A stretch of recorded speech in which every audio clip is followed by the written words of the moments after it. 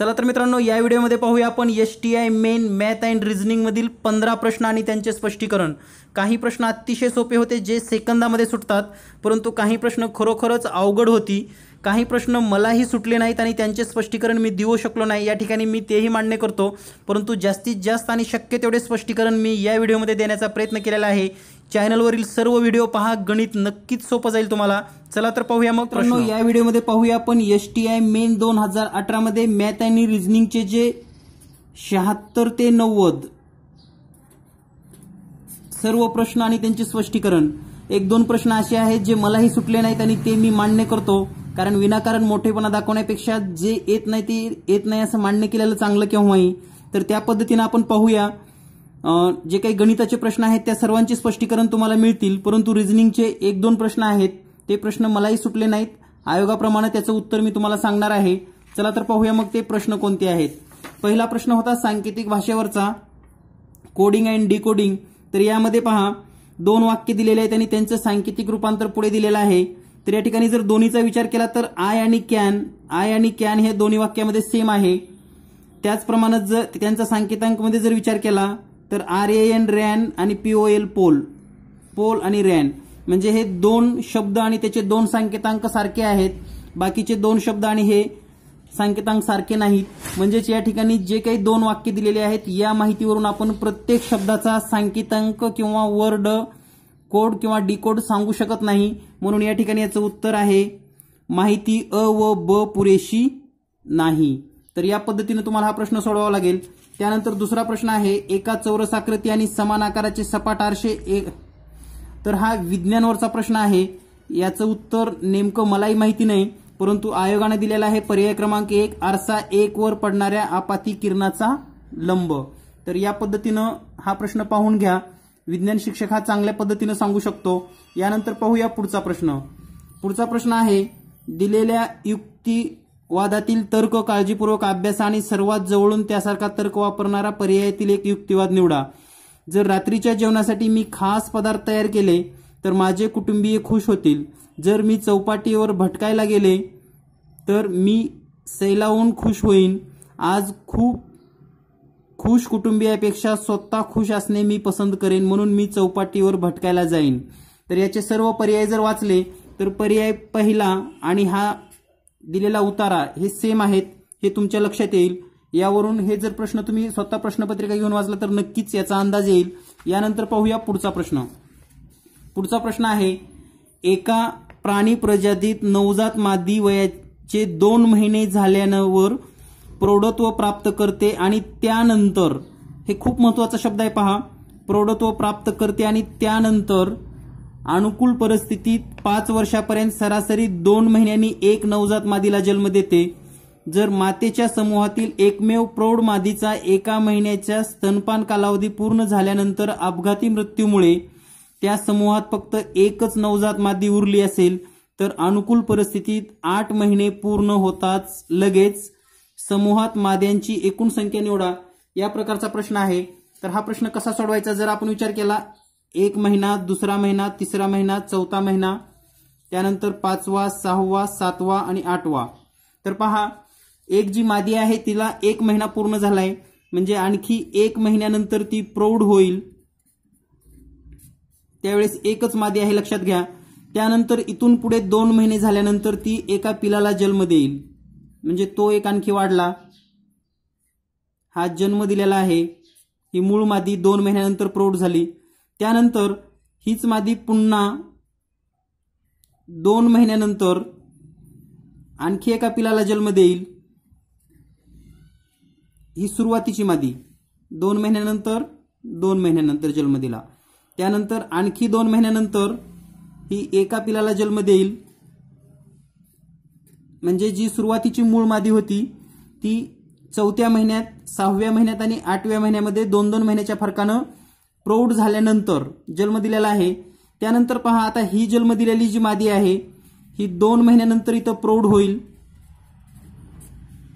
आणि त्यानंतर प्रौढ झाल्यानंतर ही मादी पुन्हा एका पिलाला जन्म देईल, म्हणजे पुन्हा 2 महिन्यानंतर। आता जर आपण विचार केला समूहामध्ये माद्यांची संख्या तर ही पहिली सुरुवातीची 1, जन्म दिलेली दुसरी, त्यानंतर तिसरी, चौथी आणि पाचवी.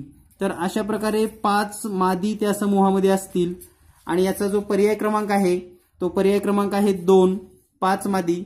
तर या पद्धतीने हा प्रश्न तुम्हाला सोडवायचा आहे.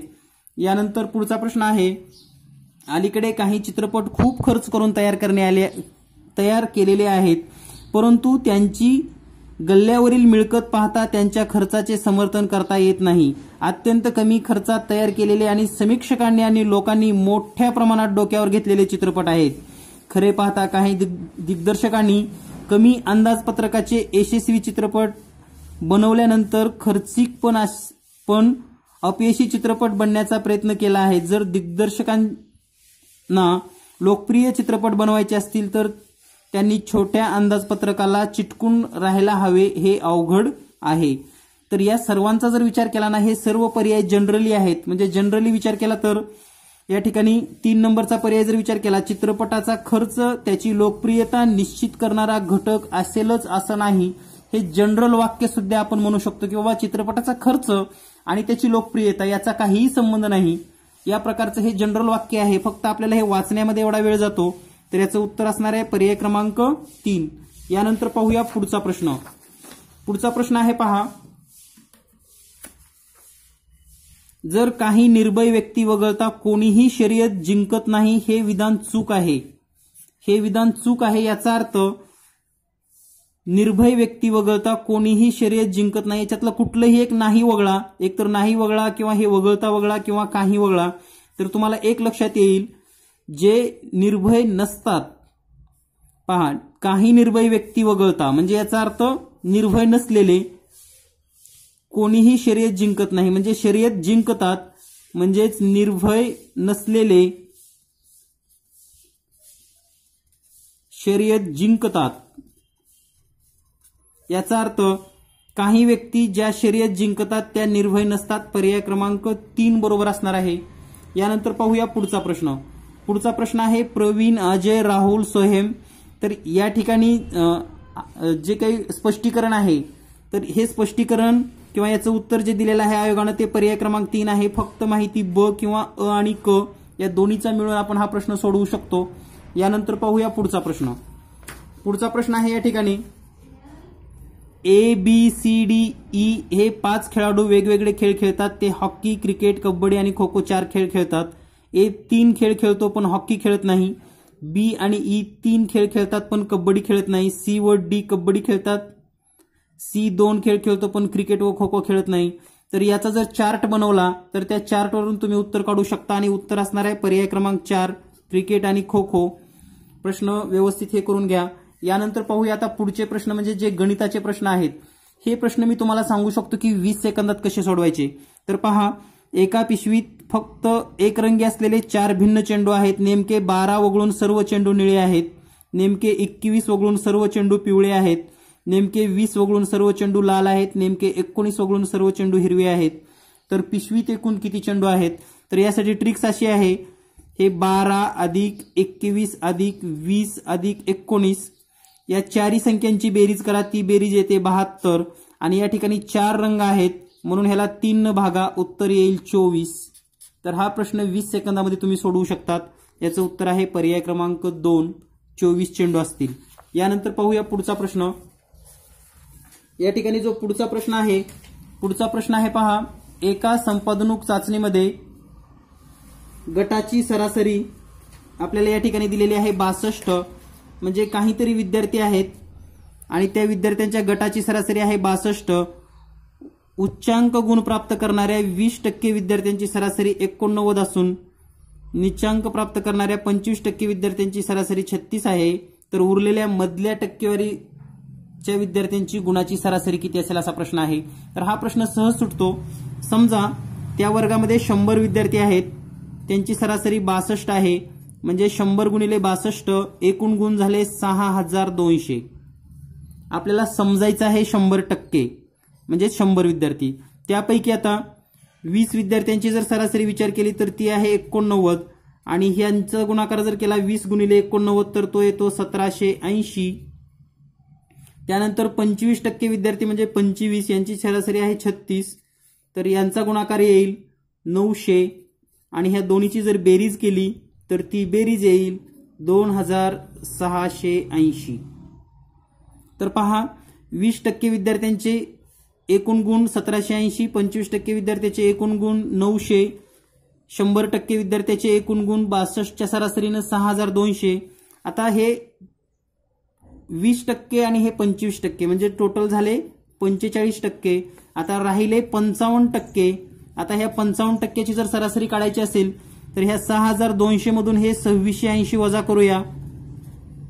हे वजा केल्यानंतर तुम्हाला मिळेल 3520 आणि याला 55 भागा. 55 भागल्यानंतर तुम्हाला उत्तर येणार आहे याचं 64% आणि म्हणून याचा पर्याय क्रमांक 2 उत्तर बरोबर असेल. तर या पद्धतीने हा प्रश्न सोडवायचा आहे. यानंतर पाहूया पुढचा प्रश्न. मी पुरुष आहे, दत्तूचा मुलगा माझ्या मुलाचे वडील आहेत. तर पहा दत्तूचा मुलगा, समजा जर आपण असा विचार केला दत्तूचा मुलगा हा माझ्या मुलाचा वडील आहे, म्हणजे दत्तूचा जो मुलगा आहे तो माझा मुलगा, म्हणजे माझा मुलगा म्हणजेच हा स्वतः माझा झाला, माझ्या मुलाचा वडील. आता पहा हा मुलाचा मुलगा झाला आणि हा माझा मुलगा म्हणजेच माझा पण झाला. तर या ठिकाणी दत्तूचा मुलगा आणि मुलाचा मुलगा हा माझा मुलगा आहे. याचा अर्थ हा मुलगा आणि हा माझा हे एकच आहे आणि मी पण एकच आहे. तर मी, माझा आणि दत्तूचा मुलगा एक असेल तर दत्तू हा माझे वडील असतील. पर्याय क्रमांक 4 उत्तर बरोबर असेल. यानंतर पाहूया पुढचा प्रश्न लगेच. यानंतर पुढचा प्रश्न आहे 6 वाहने एका ओळीत उभा केली आहेत, उजव्या टोकाला असलेले वाहन निवडा. तर या ठिकाणी जी माहिती दिलेली आहे आपल्याला, ही माहिती जर संपूर्ण आपण वाचली किंवा लक्षात घेतली तर आपल्याला लक्षात येईल की उजव्या टोकाला कोणतं वाहन आहे आणि नेमकं कसं शोधायचं. तर सर्व वाक्य आपण वाचून घेऊया. उजव्या टोकाला असलेले वाहन डंपर नाही, मोटार बाईक व डंपर एकमेकाच्या शेजारी नाहीत, छोटी व्हॅन व गाडी एकमेकाच्या शेजारी आहेत, लॉरी डाव्या बाजूने पहिले वाहन आहे आणि टेम्पो उजवीकडून दुसरे वाहन आहे.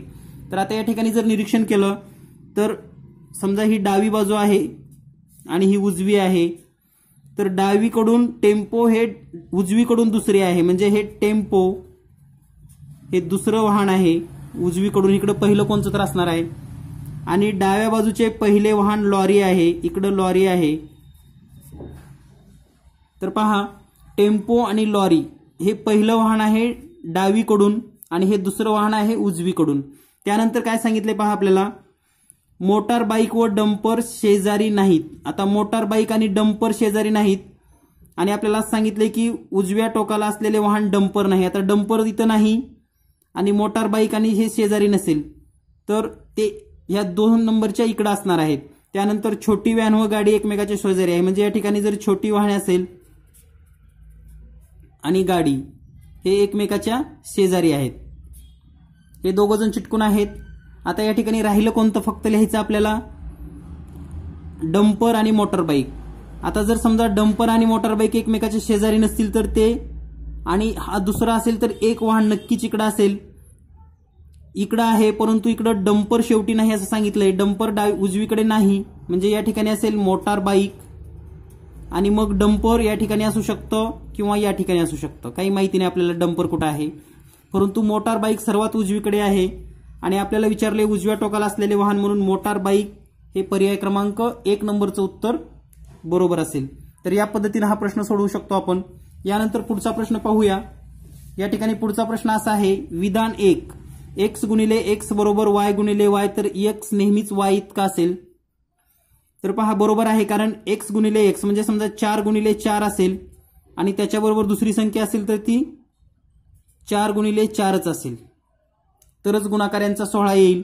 म्हणजेच x नेहमीच y इतका असणार आहे. त्यानंतर x गुणिले x गुणिले x, y गुणिले y गुणिले y, तर x इतका नेहमीच असू शकेल y, म्हणजे इथं मे बी असं म्हणतंय. तर या ठिकाणी पहा मे बी आपल्याला सांगितलेलं आहे. तर या ठिकाणी मे बी सांगितलेलं असल्यामुळं म्हणजे आपल्याला एक तर असं म्हणावं लागेल x हा बरोबर असेलच असं नाही, आणि इथं म्हणतंय एक्स बरोबर वाय आहे, म्हणजे हे दोन्हीही विसंगत विधान आहेत. या ठिकाणी म्हणतंय एक्स नेहमीच वाय इतका असेल, आणि या ठिकाणी जर हे असं असेल आणि हे जर असं असेल तर हे पण दोन्ही सारखंच असायला हवं, म्हणजे हे दोन्ही विधानं विसंगत आहेत. म्हणून या ठिकाणी S1 आणि S2 दोन्ही असत्य आहेत. पर्याय क्रमांक 3 उत्तर असेल. यानंतर पाहूया पुढचा प्रश्न लगेच.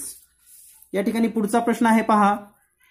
नीता शाळेतून तिच्या घरी 2.5 किलोमीटर तासी वेगाने चालते आणि 12 मिनिट उशिरा पोहोचते. एके दिवशी तिने 4 किलोमीटर तासी वेगाने चालायचे ठरवले व ती 15 मिनिटं लवकर पोहोचली, तर तिची शाळा घरापासून किती किलोमीटर अंतरावर असेल? हा पर्याय आपल्याला शोधायचा आहे. तर हा प्रश्न कसा सोडवायचा स्पष्टीकरणासह मी तुम्हाला सांगतो. तर पहा मित्रांनो, या ठिकाणी आपल्याला शाळेचं आणि घराचं अंतर माहित नाही. समजा या ठिकाणी घर आहे आणि या ठिकाणी शाळा आहे. तर नीता सुरुवातीला पहा या ठिकाणी आपल्याला माहिती दिलेली अशी 2.5 किलोमीटर वेगाने 2.5 किलोमीटर प्रति तास वेगाने जर गेली तर ती 15 मिनिट उशिरा पोहोचते, म्हणजे 12 मिनिट उशीर होतो. आणि 4 किलोमीटर प्रति तास वेगाने जर गेली तर ती 15 मिनिट लवकर पोहोचते. तर आता या ठिकाणी लक्षात आलं असेल तुम्हाला, उशीर 12 मिनिट होतो आणि 15 मिनिट लवकर पोहोचते. याच्यामध्ये जर विचार केला आपल्याला तर या ठिकाणी 27 मिनिटाचा फरक आहे. 12 मिनिट उशिरा, 15 मिनिट लवकर. आणि जर आपण घर ते शाळा अंतर जर आपण x मानलं, x किलोमीटर, तर याचं सूत्र आपल्याला असं लिहिता येतं x/2.5 वजा x/4 बरोबर, म्हणजे थोडक्यात आपण काय केलेलं आहे, ह्या दोन्हीच्या वेळातला फरक, म्हणजे हे झालं 27/60. तर हे 27/60 का लिहिलं तर या ठिकाणी तासामध्ये रूपांतर केलेलं आहे. आता हे जर समीकरण तुम्ही सोडवलं तर तुम्हाला घर आणि शाळेतलं जे अंतर आपण x किलोमीटर मानलेलं आहे ते निघेल. तर हे सोडवायचं कसं पाहूया. 4 ने x ला गुणा, 4x वजा 2.5 ने x ला गुणा, 2.5x छेदामध्ये ह्या दोन्हीचा गुणाकार केला तो येईल 10 बरोबर 27/60. आता हे समीकरण सोडवत असताना पहा समीकरण कसं सोडवायचं. या ठिकाणी 4x मधून 2.5x गेल्यानंतर या ठिकाणी शिल्लक राहील 1.5x छेदामध्ये आहे 10 बरोबर 27/60. त्यानंतर x बरोबर हे 27/60 आणि x ला गुणाकारामध्ये 1.5 आहे ते या ठिकाणी भागाकारामध्ये जाईल 1.5 आणि हे 10 भागाकारामध्ये इकडे आल्यानंतर गुणाकारामध्ये येईल. आणि जर आपण हा गुणाकार केला तर x बरोबर हे येईल 270, वरचा गुणाकार खालचा जर गुणाकार केला 60 गुणिले 1.5 तर तो येईल 90. 0 0 कटली, 9 1 9, 9 त्रिक 27 आणि म्हणून x बरोबर 3 किलोमीटर हे उत्तर असेल. तर या ठिकाणी पर्याय क्रमांक जर विचार केला आपण तर पर्याय क्रमांक 2 हे उत्तर बरोबर आहे. तर हा प्रश्न आपण या पद्धतीने सोडवूया. यानंतर पाहूया पुढचा प्रश्न. या ठिकाणी पुढचा प्रश्न असा आहे, 7वी मधील प्रत्येक विद्यार्थी फक्त एका खेळात आनंद घेतो. नेमके 30 विद्यार्थी वगळून सर्व कबड्डीचा आनंद घेतात. नेमके 31 वगळून सर्व विद्यार्थी फुटबॉलचा आनंद घेतात. आणि नेमके फुटबॉलचा आनंद न घेणाऱ्या विद्यार्थी इतकी वगळूनच सर्वजण खो खोचा आनंद घेतात. नेमके 37 वगळून सर्वजण हॉकीचा आनंद घेतात. एकही विद्यार्थी इथे उल्लेखलेला न केलेला व इतर कोणत्याही खेळाचा आनंद घेत नाही. हॉकी खेळाचा आनंद घेणाऱ्या विद्यार्थ्यांची संख्या दर्शवणारा सर्वात योग्य पर्याय निवडा. तर हा प्रश्न जो आपण आता चेंडूचा प्रश्न सोडवलेला आहे त्याच पद्धतीने सोडवायचा आहे. तर पाहूया स्पष्टीकरण कसं करायचं आपण या ठिकाणी. तर जो चेंडूचा प्रश्न आपण सोडवलता, सर्व संख्यांची बेरीज करायची. तर पहिल्यांदा 30 विद्यार्थी सोडून सर्व विद्यार्थी कबड्डी खेळतात. त्यानंतर 31 वगळून फुटबॉल खेळतात. त्यानंतर पुन्हा 31 सोडूनच खो खो खेळतात. आणि त्यानंतर 37 सोडून हॉकी खेळतात. तर पहा या ठिकाणी आपण जी माहिती लिहिलेली आहे याचा जर विचार केला तर आपल्याला लक्षात येईल 30 सोडून कबड्डी, 31 सोडून फुटबॉल, 31 सोडून खो खो, 37 सोडून हॉकी, या सर्वांची बेरीज करा. ही बेरीज येईल 9 आणि हे 3 चोक 12, 129. 4 खेळ आहेत म्हणून 3 न भागा. या ठिकाणी 3 1 3, 3 चोक 12, 3 त्रिक 9. म्हणजे एकूण खेळाडू जे आहेत ते आहेत 43. हे आहेत एकूण खेळाडू. आता जर या ठिकाणी एकूण खेळाडू जर 43 असतील तर 30 सोडून कबड्डी, म्हणजे कबड्डी हे आहेत 13 विद्यार्थी. 31 सोडून फुटबॉल म्हणजे हे आहेत 12 विद्यार्थी खेळणारे. 31 सोडून खो खो म्हणजे हे पण 12 खेळणार आहेत. आणि 37 सोडून म्हणजे 43 मधून आपण हे वजा करतोय, लक्षात घ्या. 43 मधून 37 गेल्यानंतर राहिले 6. तर हॉकी खेळणारी संख्या जी आहे ती आहे 6. तर आता या ठिकाणी आपल्याला पर्यायाचा जर विचार केला तर हे 30 कबड्डी न खेळणारे त्याच्या 1/5 म्हणजे 30चा 1/5 जर केला तर तो येतो 6. म्हणून या ठिकाणी पर्यायाचा जर विचार केला तर खो खोचा आनंद न घेणारे आहेत 30. त्याच्या निम्मे विद्यार्थी संख्या म्हणजे त्याच्या निम्मे म्हणजे 15. तर आपले आहेत हॉकी खेळणारे जर विद्यार्थी म्हणलं तर 6 खेळाडू आहेत, हे येणार नाही. फुटबॉलचा आनंद न घेणाऱ्या विद्यार्थ्यांच्या 1/5. आता या ठिकाणी फुटबॉलचा विचार केला तर फुटबॉलचे 31 आहेत, त्याच्या नाही येणार. त्यानंतर कबड्डीचा आनंद न घेणारे, या ठिकाणी खो खो पण 31 होतं, 31च्या 2 हे 16.5 आहे. तर कबड्डीचा आनंद न घेणारे 30 विद्यार्थी आहेत, त्याच्या 1/5 म्हणजे 30 गुणिले 1/5 जी संख्या आहे ती हॉकी खेळणारी आहे. तर या पद्धतीने याचं उत्तर आहे पर्याय क्रमांक 3, कबड्डीचा आनंद न घेणाऱ्या विद्यार्थ्याच्या 1/5. या ठिकाणी पहा, कबड्डीचा आनंद न घेणारे 30 विद्यार्थी, याच्या 1/5 हॉकी खेळणारे आहेत. तर या पद्धतीने हा प्रश्न आपल्याला सोडवायचा आहे. जर काही गडबडीमध्ये स्पष्टीकरण देताना काही चुका झाल्या असतील किंवा बोलताना काही झालं असेल तर त्याबद्दल मनापासून सॉरी. आणखी एक मी मान्य करतो की मी काय सर्वस्व नाही गणितामधला. सगळ्यात महत्त्वाचं या ठिकाणी स्पष्टीकरण देण्याचा जेवढे जमल तेवढे प्रश्न मी या ठिकाणी प्रयत्न केलेला आहे. काही प्रश्नाचे मी डायरेक्ट उत्तर दिले तेही मी मान्य करतो, कारण सर्वच प्रश्न मलाही जमतील असं काही नाही. सर्व विद्यार्थ्यांना परीक्षेसाठी खूप खूप शुभेच्छा आणि चॅनलवरील जास्तीत जास्त व्हिडिओ पहा. धन्यवाद. Thank you very much.